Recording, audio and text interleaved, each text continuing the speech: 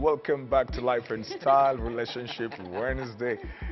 Right here on your favorite TV station, KTN. Well, all these guys are talking over here, so they're getting my mind off it. But then we're talking about drugs and alcohol and their effect on relationships. It's easy. I think it's easy sometimes for us to think that the only things that can affect a relationship are things like, cheating, external factors. But what do you do when the problem lives with you in the house right there, and it is something that the other person is battling with, struggling with? It's something like alcohol. You cannot say you're going out with another man, you're going out with another woman. You can't really, you can go into a bar, pick the bottle and smash it. It's not like when somebody's relating with somebody else, you can go to the other person and say, stop relating with my husband or my spouse. And there are people who are battling with that, they're dealing with it. Some of them, it is costing them money, time. Some children are growing up without their parents over there, and that's why we have places like now right here. We're coming to you from the Michael Joseph Center. It's a good place where young people growing up, bringing in and exerting their energies here through art, poetry, music, plays, skits, whatever you need to do, and yet it is being given out for free. You just need to make a proposal and you could get it for free and come in as a group, as individuals, get in your crowd coming in over here and get your energy towards positive stuff, so that you don't need to battle with some of these things that we are talking about, which are affecting some families, breaking hearts too, not just the families, breaking hearts too. Because you can imagine children who've got to carry probably their father or their mother. You carrying your mother from the bar, coming with her home, the effect of that, and you're growing up. That's really crazy, right? Crazy, Yeah. crazy. But like I was saying again, it is always when you put some positive energy through it, you are going to make it. Because when you're dealing with someone who is undergoing challenges with drugs, you do not confront them. Confrontation is one of the things they run away from forever and ever. If you confront them, you're not their friend. Gerald, I'll just bring this to you because I've remembered something and I don't want to forget it. I recently saw a video. It was shared by some of my friends who are in South Africa. I saw a video of a little boy slapping the mother, literally like 2-3 times. Yes, and you saw it. And because the mother, initially I was thinking, what kind of culture is this? Then I realized the mother was high. And the boy was trying to talk to the mother. I think he was about 10 or something. He's trying to talk to the mother and he's frustrated. So he slapped the mother so hard and trying to talk to the mother and saying, talk to me. And the mother is not talking back. How do you play somebody like that? Because when you talk about things like, okay, no confrontation, it's easier for me as an adult. How can we control the reaction of a child like that, who has come to the place where, I don't think that child was just one unruly child. I think it's a frustration that he carried in him, and he really wants his mother back and his mother is away. So how do you deal with those kind of cases? Whenever someone gets high, they are always ready to live the moment. That's one characteristics of getting high. You want to live the moment. You don't care. You don't care about what is happening, who is talking, who is telling me what. I'm just living the moment. I've forgotten everything that is attached to me. So that, in such cases, even if you put so hard to deal with this person, you're just wasting your time, because you will deal with them, you will end up fighting, you end up harming them, you end up doing something like that, slapping your mother, which is not a very good thing, as much as there is frustration. But then, yes, we understand you're also frustrated more than them. So the best thing to do, just let the highness go down. Like she was saying, wait for that moment when you can really bring it up, because again, you're going to talk to a sober person. You're looking for a sober person to talk to. If you go talking to high people and you're not high, it's not going to blend. But you're looking for a sober person. Look for those moments when those people are sober. Bring it up in a very systematic way. One thing I know about, when you're an addict, you know how to look for details, especially when you're sober. Because highness enhances sensitivity. That's why you're able to hear someone talking from a distance, even though you know very well you're here. It enhances sensitivity, so you can be able to scoop those small details when you're sober. And if you use that moment wisely, you can really get these people out of this when you use a positive approach. I don't know, man. I don't know, because you see, The times I used to get high, I wasn't sensitive. Okay. Yeah. That is why I think when the moment you notice that someone is going the drugs way, it's the right time to, like, handle that and tell them you're not going the right way. And as I'll repeat and repeat, with love, and show them you love them and show them you care. So that way you will not push them away, But if you come confronting them, they'll even look for, like they escape. It is like a way to escape, and they'll go to it. See? So while you're saying that, and David, you're a radio host, sometimes you'll be doing shows, you'll be picking calls or something. When you leave radio, what do you want to do immediately? You want to unwind, right? Yes, because it's like you've been picking up stuff. yeah. Now you're living with, literally, you're living with a problem, in quotes. And I think that as much as we're talking about true love, I think that we also put in a burden that some people are not prepared to bear. That's true. Like, they do their best. But again, what I was saying before, that we are progressive in nature. Like, you want to put an effort into something that is moving. Nobody's going to push a car that won't start. That's true. After a while, they will leave it. But if we're pushing the car and it's going downhill like this, people will push and run with it. But you keep on pushing, so you feel somebody will ask you, is that on free gear? Have you started it? Have you really started the engine or something? Because they expect that their effort is going to produce result. So talk about somebody who has been doing this like for 15 years. Even if they're patient, don't you think that somewhere they are also being drained? Absolutely, and rightfully so. Right. Rightfully so, because your energies do get sapped. You do get tired. You do get frustrated. You do get broken. And after all that is said and done, sometimes you do ask, okay, is this going to be the permanent situation? Right. It's a painful moment, because those things do happen. Yeah. Relationships break because of those things. Divorces do happen because of those things. And it's an unfortunate place. And of Sometimes course, people feel neglected, right? Yeah. If you have a spouse, a wife who she's always high, I mean, okay, forget the children. Talk about even the man. Yeah. Sometimes no intimacy. yeah, You can't have conversations. yeah, By the time she comes home, blacks out. Yeah. Or you have a husband who is always drunk, high, something, stressed about something, on drugs. They come home, no affection. Yeah. They don't even remember you were there. They can't talk to you even well. They're in their own world. They come and slump on the chair, wake up in the morning, go to work. So I think the effects are more. I think now this is where you bring in the brothers, the big brothers. You bring She's in not letting the go. big- She's like yes, you bring in the concentrating there. big brothers. I am very positive about this, by the way, because I believe that it is not a permanent situation, unless now yenyewe sasa wewe unataka kabisa. But honestly, if you have the right energy and the right surrounding and everything is just positive, trust me, it's going to happen. So I mean, you bring in the brothers, now bring in the big sisters, What if the bring in the close brothers friends. also Also drunkards? Oh my God! No, you bring in the what are they called? Bring in the pastor now, or even bring in now even Because the, what are I'm they trying to called? do, These counselors. what I'm trying to do today is that, we may be that voice to those people who can't listen to their spouses. They're not listening to their children. And we may be that voice to them today that is letting them know, look, whatever you're doing, well, you have your own choices, but these are the consequences. This is how it is affecting the people around you.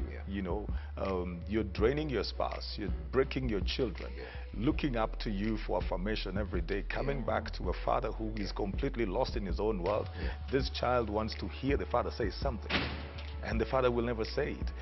Gerald was talking about you wait for them when they're sober, and the reason I doubted you is because I had a drunkard father who would be quiet when he would be sober, and only talk when he was drunk. And I know the effect that that had, because now you do not know whether you can take these words serious. Exactly. You know, when he's sober, he wakes up in the morning, he's sober, and then he's quiet. You try to have conversations, he shuts down. Then when he comes back later in the evening, he's drunk, that's when he's talking. And about that time, you can't have a conversation, and it's very frustrating. It's very, very frustrating because you don't know whether now, at the point when they're high, you don't know whether they even mean what they say. Yes. Yeah. That is what we call addiction. Exactly. When you're not on drugs, you're not yourself. But when you get the drugs, now you become a lively human being, right? So addiction does that to people. These things do heal and help people. So Right. I'm open. So you agree with me that if the family shows love to that person, no matter what, will change? Kindness does Yes, change people. Yes, yes. Kindness does change. It's not that it always will, because again, if we're to be very practical, it is not every situation where somebody has shown kindness and hope and love that everything has ended well. That's right. But we'd say 95%. We wouldn't do that. Even without a numeric. Because there are some people, again, when you bring that love, they now think, you They're want not to worthy. trick supporting me. me. You Not even want that, to Sometimes they trick think me, that they're not worthy of it. Yes, Yes. that's the thing. It worsens the situation. Yes. Because they think, why even Yeah. showing me that? That's why it's key to reaffirm to them their own value. Yeah. Yes. Yeah. They feel worse. You know, I always said this, that a lot of men who leave their families, they don't leave because they don't love their families. They leave their families because they can't face their families. Sometimes you treat somebody so well, and then they look at themselves and they feel, why are you so good and I'm like this? So they keep on feeling like, look, I'm not good enough. And they run. So some do not run physically. Yes. They run even farther Yeah. to run away from that reality, so that when they come, they're drunk, so they don't see your perfection, in quotes, because they can't handle it. It reminds them of their dysfunction, their weakness, their incapacitation in dealing with that thing. So again, as David is saying, I think it's an individual by individual case. Not everybody will respond the same way. Yet again, Gerald, we must also salvage the people who live with these people. Yes. How do we help the children? How do we help the spouses? How do we help the fiancés? How do we help even the broader family? Like David, you know, talking about the dad is shedding tears. How do we help those other people who are there? Because not all of them, again, can show love for 10, 15 years. Yeah, True, true. you're right. One thing I wanted actually to say when you were talking, I was about to say, leave children out of this. Children are not part of alcohol, right? Children, But they are affected. They are They're affected, affected, yes, actually, yeah. but do not involve them with someone who is suffering from this, because once you involve them, they get actually to know even more and see more frustrations that will end up even hurting them more. And then they look at it, you know, children have more years to live than the grown-ups, because they think now they are living forever. And once they see this, they think it's a permanent situation that will never change. So the good thing when you're dealing with someone who is undergoing such a problem, or maybe an addiction, it's very important, first of all, to leave children out of it, so that children don't become part of this progressiveness of how we are going. Do you send them away or what? No, What you if don't they are send parents? them away, but put them in a safe place whereby they are not actually hearing your quarrels in their house. They are not seeing the misbehaviors of the But people. you know why I disagree to an extent? It's Yes. because there is no, you might have a safe place physically, Yes. but mentally there's no safe space. Do you know Yes, why? yes. Because you're being put in a room, but in your mind, you know, I can't talk to dad, I can't talk to mom. Right, That's right, not right. safe. Yes. Right. Emotionally, it's not safe. Yes. Yeah. You know, you're not in a safe space at all. So what you're doing, you're trying to make sure that children are away from this. You may not manage it to completely. We are talking about those people who are not the alcoholics. The people, the husband that the wife goes out. Now you don't sit down with your children in the evening and say your mother is a problem. Your mother is you know, this and this. You just But first then, of all Gerald, let children first of all. Okay. Allow me to ask this, because you'll still go ahead and Yes. answer it. Yes. So, their mother has left on Friday night. Yes. She's not back home Yes. the whole weekend. They're asking questions. And that is what now David is saying. You see, mentally, how are they going to deal with this? You don't want to tell them that their mother is bad, but they're asking, where is mommy? My sons, if I go home now and my wife is not in, they'll ask me, Dad, where's mommy? If she's there and I am away for a night and I've traveled, they will ask, where did daddy go? It's just general. When I'm there, they may not even bother. They'll go out, hang out with their friends or something. But when I'm away, they will ask, where did I go? Yes. If I am home at about 6 or 7, then I want to go out, they'll come to me and say, Dad, where are you going? That's children. They may not even think twice about what they're saying, but they'll just say, Dad, where are you going? You know, because they feel safe having me over there. Yes. There are times when, because of my ministry engagements, they'll feel like, so I say, I'm going for a church conference, and again, you know, they feel like you're going out too much. So if you're trying to protect these children, but their mother is absent, how are you handling the situation? Or there are those ones that when they come in, it's noisy. You know, they come in, they're hooting, they're singing, they're doing whatever. So you're trying to keep these kids, and then the kids have to wake up. You see, there are things that you cannot control, Wow. and there are those things that you can control. Control what you can, and leave the rest that Yeah, you true. can't to God, because Okay. God also will help you through. And that is why we have prayers and all that. And it Yeah. doesn't, you know. And once in a while, it is very important. Right. You just let your children know that this is not their problem, and this is not their effect. It is Yeah. something that is with one person, and it doesn't mean this is the value of our family. So that when someone misbehaves, it does not make them feel the low self-esteem that you are painting a bad And that's why image it's of going our back to the family. very same point. Yes. You've actually readdressed Yes. what you were talking about. Yes. Because in that case, you've not left the children out of it. Yeah. You- But you have included them to know very well that they are not the problem. They are not the problem. Now, you see, when you tell the children that, first of all, you're giving them peace. First to settle and know that we are dealing with one person. Now, when you're dealing with this person, please do not involve children. You're making the children actually become now the thing that the father is avoiding, because he comes home, "Wako wapi hao watu?" You know, he's high already. He thinks that this is the problem of my life. And you see, when someone is undergoing an addiction, they always look for something that they can attach their problems to. True. Even when it's you're the good one, you're the love, you're showing love, but then they think they want to attach their disappointments to you. So they want to say, kama si huyo mama mwenye anaishi kwa hiyo blote, siwezi ningekuwa sikunywi ananipea stress. You know, you want Now, to let me ask bring it you, out to because we don't have all the time, but let me ask you, in the case where it is the man who drinks and the man goes out a lot, a lady, most women, naturally, they want to offload their issues. She feels like she needs to talk. When a woman is going through trouble, when a woman is excited, she will talk. When she's going through trouble, she She'll feels talk. it's a need. You know, she feels it's a need. Otherwise, she's going to blow up. Yeah. She needs to offload. How is she supposed to handle this? Because again, you can't tell her to just completely keep quiet. Who should she talk to? She has family. She has moms. Kwanza, if you're a wife, I'd say if you're a wife, your mom is the closest. You have aunties, you have people who have the same, you know, like they have husbands who are alcoholics, and you find you can talk to them. You can also seek help in, you know, engage a lot in church activities, and make sure you're always very, very busy in such a way that listen,